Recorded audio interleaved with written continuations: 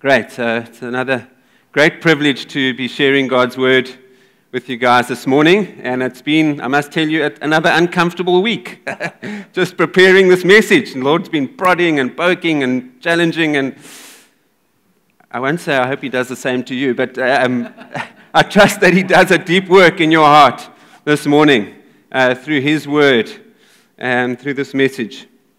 And so, we've been talking the last couple of weeks about vision and about loving God, loving people.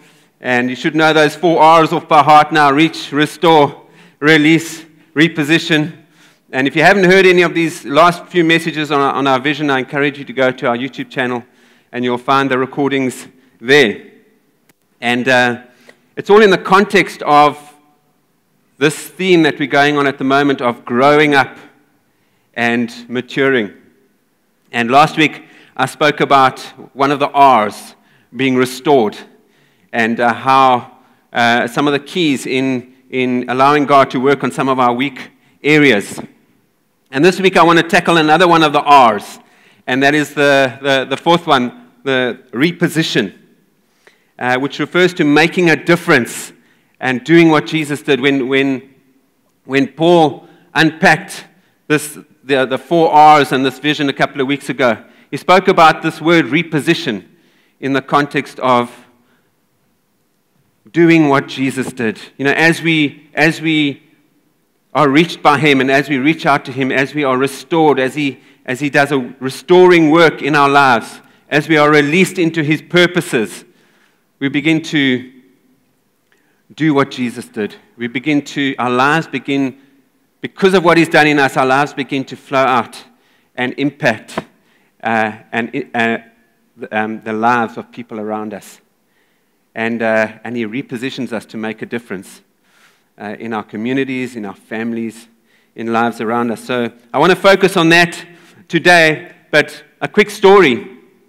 This last weekend, my daughter ran her very first half marathon, 21 kilometers. And she had been preparing for it, and it went fabulously well. She ran a very good time, and we phoned her afterwards to find out how it went, and she was just so over the moon, and we were celebrating with her over the phone. And then the phone call took a dramatic turn, because she started telling us about this friend of hers who ran with her dad, and how this dad was a very fit marathon runner, run many marathons, and it was just so beautiful to see father and daughter running together. And in fact, the father had to slow right down to run with her daughter. And I thought, imagine that. Imagine a world in that, not in my world. Anyway, I knew what was coming next. She said, "Dad, you and I, 21 kilometers. And my heart sank. She said, "I'll give you some time. Let's run it at the end of the year. Gives you some time to, get fit and so on." And we laughed because I'm a part-time 5-kilometer plodder at best. All right, so the very thought of running 21 kilometers is very stretching. It's probably possible. With God, everything's possible. But it's quite stretching. And I just thought, the Lord wants to stretch us. He wants to grow us in our internal capacity, in impacting the lives of others. He wants to bring increase, and He wants to grow us in so many areas. James 2 verse 17 says, James says, faith without works is dead. The outworking of your faith is seen through works. I'm not talking about works to prove ourselves to God and works to get salvation. No, but works that come out of a place of being reached by God, being loving God, loving people. And out of this place flows these faith-filled works that touch hearts and touch lives around us. Ephesians 2 says that we've been created in Christ Jesus to do good works. We've been wired. If you don't know what your purpose is, we've been wired, we've been created, we've been designed to encounter Jesus, to be filled by Him, and to allow His power and presence to flow out of us in the form of good works, to touch lives, to see people healed, to see people restored, to see people loved. And this morning I'm going to talk about us in the context of our individual lives, but also in the context of us as River Life. We want to see this community around us changed and impacted for the gospel. Amen? What a calling, what an adventure to live a life of good works and to allow God's power and presence to flow through us. So just to unpack this a little bit further, I want to look at the parable of the talents. It's a well-known parable that Jesus spoke about in the book of Matthew. We're going to read the whole parable. It's quite a chunky passage of Scripture, but you know what? There's something powerful when the Word of God is read aloud. And I want to encourage you, as I read this, allow the Word of God to impact you. Receive His words. These are the words of Jesus. And allow the Word of God to impact you. Matthew chapter 25, we're going to read from verse 14 through to 30. And you can, I think, read on the screens. There we go. And also in your Bibles or on your Bible apps, whatever you have there. All right. So here we go. For it will be like a man going on a journey who called his servants and entrusted to them his property. To one he gave 5 talents, to another 2, to another 1, to each according to his ability. Then he went away. He who had received the 5 talents went at once and traded with them, and he made 5 talents more. So also he who had the 2 talents made 2 talents more. But he who had received the 1 talent went and dug in the ground and hid his master's money. Now after a long time, the master of those servants came and settled accounts with them. And he who had received the 5 talents came forward, bringing 5 talents more, saying, Master, you delivered to me 5 talents. Here, I have made 5 talents more. His master said to him, Well done, good and faithful servant.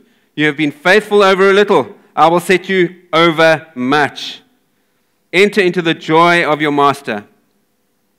And he also who had the 2 talents came forward, saying, Master, you delivered to me 2 talents. Here I have made 2 talents more. His master said to him, Well done, good and faithful servant. You've been faithful over a little. I will set you over much. Enter into the joy of your master. He also who had received the 1 talent came forward, saying, Master, I knew you to be a hard man, reaping where you did not sow and gathering where you scattered no seed. So I was afraid, and I went and hid your talent in the ground. Here, you have what is yours.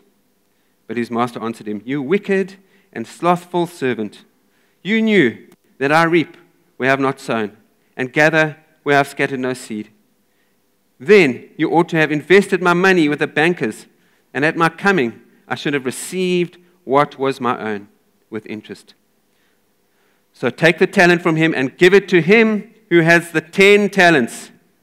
For to everyone who has will more be given, and he will have an abundance.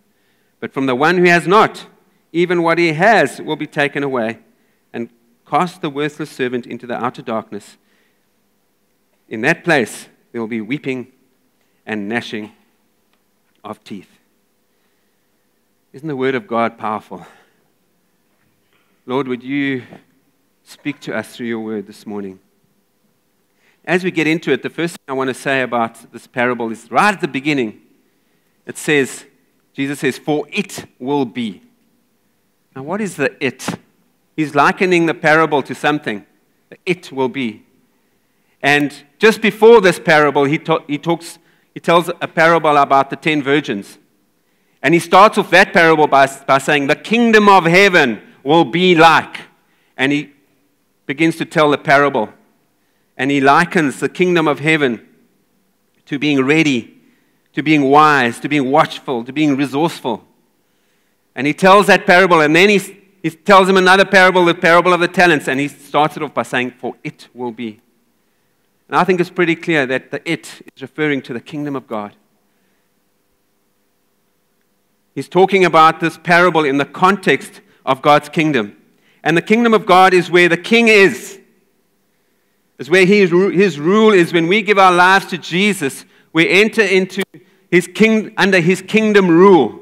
He becomes our king. He becomes our Lord. And we live according to his ways and his word. And when we live our lives and we produce good works, the kingdom flows through us. The kingdom impacts the lives of others. And so this parable is about kingdom living. And part of kingdom living is growing and multiplying what God has given us. The Bible says that the kingdom of God is advancing. God is a God of increase. The kingdom of God is constantly expanding in our lives and in the lives of people around us. And so part of kingdom living is allowing God to bring increase and being faithful with what he's given us. So I want to mention 3 important truths that I believe this parable tells us about this incredible king. Number 1, the king owns everything, all right? And in this parable, the master represents the king, King Jesus. And the master gave talents to his servants. 5 to the one, 2 to the other, 1 to the other. And I don't know about you, but sometimes when you read this word talents, in the English language, the word talents means, our gifts, our abilities, the things we're good at. But in the context of this story, it's talking about a sum of money, all right? And most scholars will say that a day laborer in these times, if they worked for 20 years solid, they would earn the equivalent of 1 talent. So 1 talent was actually quite a large sum of money. All right, 2 talents was double that. 5 talents was an incredibly large sum of money. And so this master generously entrusted between the 3 servants 8 talents of money to his servants. Now, this parable is not just about money, and we'll talk about that in a moment. And you see, everything that the servants were given belongs to the master. And the starting point in making a difference in people's lives is understanding that everything that God has given us belongs to him. All the internal resources, all the giftings, what he's put inside of us, the way he's wired us, the way he's designed us, mentally, emotionally, spiritually, he's given to us for a purpose. All the things externally, our resources, the people in our lives, our possessions, he's given us, he's entrusted these things to us. And it's important to us to understand, okay, what is it, Lord, that you've given me? And what do you want me to do with these things? Because you've entrusted, they're yours. My money is not mine, it's his. The people in my life, they're not mine. I can't control them, and they belong to you, Lord. But I want to be a good steward with what you've given me. So let's look at some of these things that he's given us. He's given us the gospel message. It's his message. It's his message, not our message. It's a message of salvation, the message that Jesus came for us. While we were still sinners, Jesus came for us. He died for us, gave his life for us, took the guilt, the punishment of sin upon himself. What are we doing about that message in our lives personally? Are we accepting it? Are we allowing the message of the gospel to impact and change us? Or are we just saying, not for me? And maybe you have received that message. And it is not just for us. It's for us to be able to be ambassadors. To be able to share this gospel, this incredible truth, this incredible salvation message with those around us. How's it going? It's not just for us, this gospel message. He's given us a mission. Matthew 28 talks about going and making disciples of all nations to teach others about the kingdom of God and everything that is taught us. It's not just the job of pastors. When you're in the workplace, working wherever you work, in the bank, motor mechanic, or maybe you're not working, maybe you're retired, in a retirement village, bring the kingdom. Make disciples. Seek growth and expansion in the area that you're in. He's given us His Holy Spirit to empower us to be His witnesses. He's given us unconditional love. He's given us an identity in Christ. He's given us people. He's given us possessions to be faithful with, to see His kingdom expand. So number one, the King owns everything. Number two, the King commissions us. I've sort of alluded to this already. He commissions us. He sends us. Matthew 28, He says, go. Go and make disciples. I've given you all authority. I've given you everything you need. I'm sending the Holy Spirit to empower you. Go. The master said to his servants, you have the talents? Now get on with it. I'm going away. Get on with it. The 5-talent guy was productive. So was the 2-talent guy. They doubled what God had given them. They were faithful with it. They brought increase. And what does that look like in our lives? Being faithful and seeing increase come from what God has given us. Maybe you go to coffee have coffee with a friend.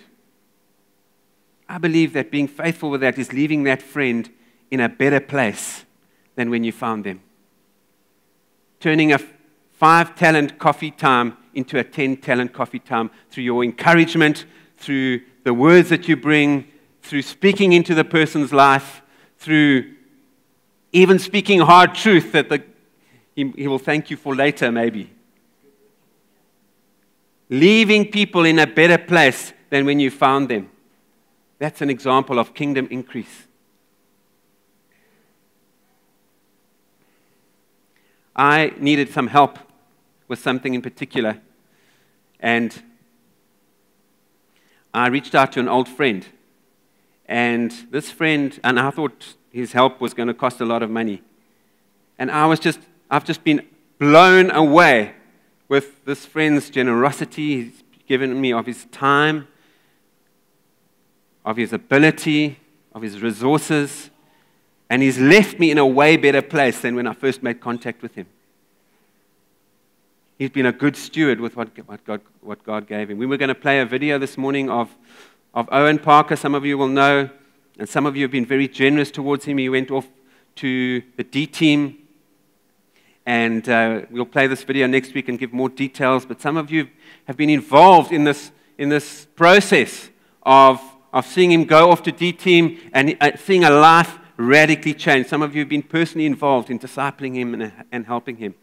That's putting our resources to excellent use, putting what God has put inside of us and seeing a life changed. Some of you have the ability to administrate well in your workplace. What a blessing that is. There's an opportunity to see God's kingdom grow just through that gift of administration. Some of you, maybe you've got the ability to be the glue in a team environment. That's a real gift. That's an opportunity that you can take that thing and leave the team that you're involved in, or the teams that you're involved in a way better place than what you found them. That God's kingdom can be expanded, that God can be glorified through the gifts that He's given you. Some of you, I know there's some of you in retirement villages and that are able to just be connectors and be super friendly and just leave people smiling and in a way better place than when you found them. What a gift. Don't ever second guess what God's put inside of you. He's given to us. He's given to everybody something. We take what He's given us and we allow God to multiply that in people's lives and see His kingdom expand, see people left in a better place, people encouraged, lives changed. We've been commissioned to make a difference, doing what Jesus did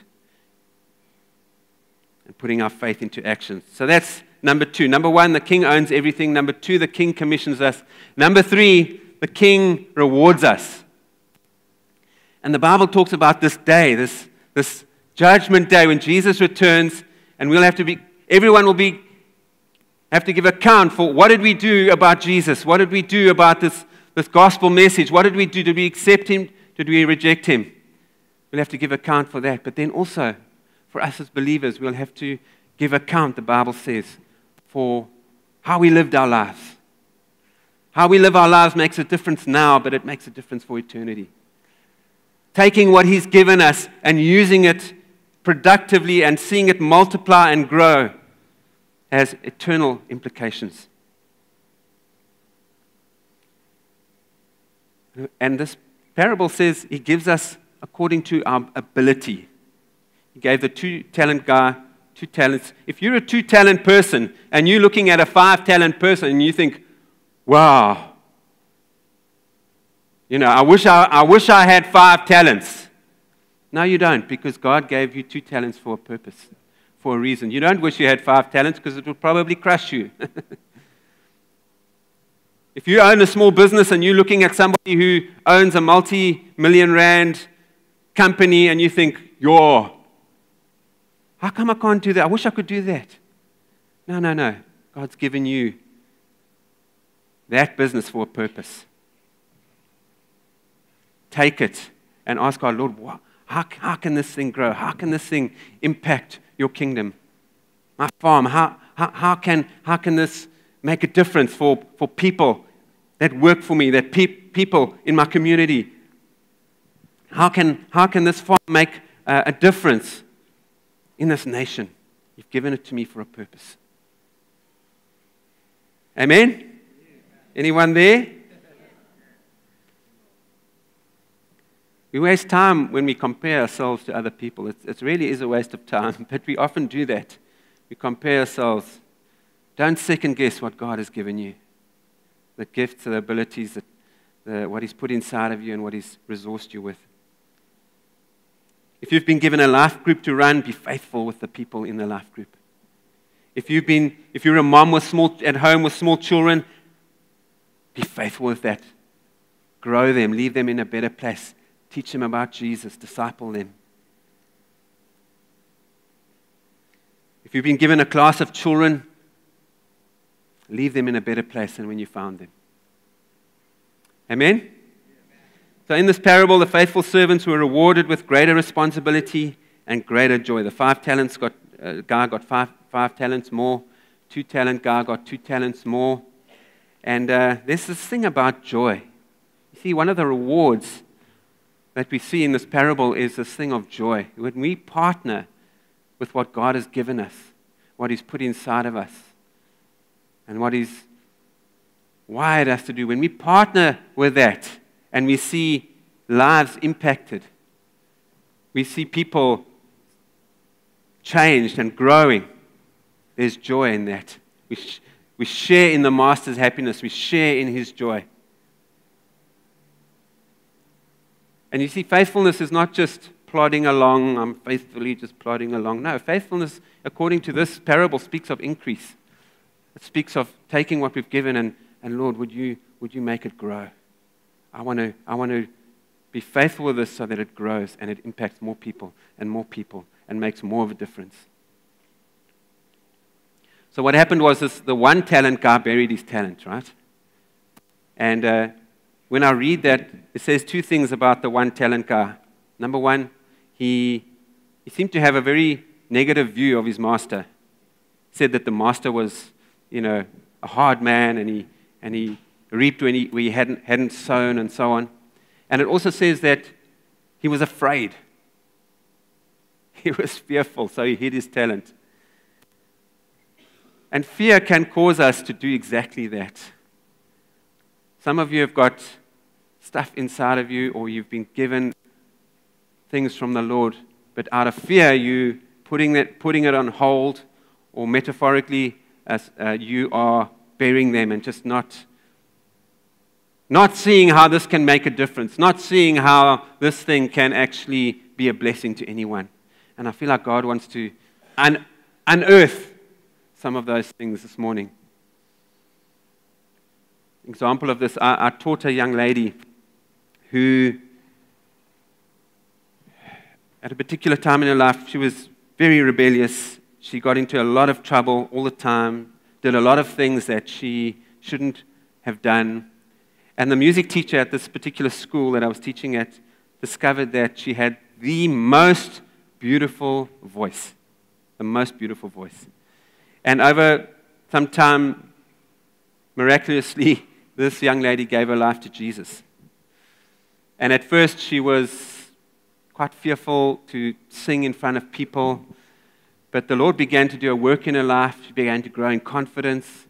This gift just started growing in her. It was sort of like it had been dug up and it began to grow.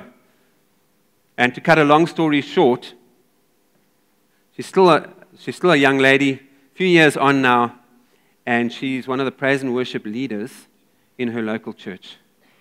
Just because God touched her, God showed her some of the wrong thinking that she'd been having about Him and about herself, and restored her, and released her, and repositioned her to such a place where now there's this gift, and it's just being multiplied in her life. What a blessing. Maybe there's something that God has given you, and He wants to resuscitate this morning. Amen. So as I close, Joyce Meyer said this: nobody's been given everything, but everybody's been given something. And God's given those things to us for a purpose. We serve a good and generous King who's entrusted and commissioned us with His kingdom resources to steward well and to be repositioned to make a difference in lives around us. I don't know about you, I want to hear those words, well done, good and faithful servant. Because you took what I gave you and you were faithful with it. Amen?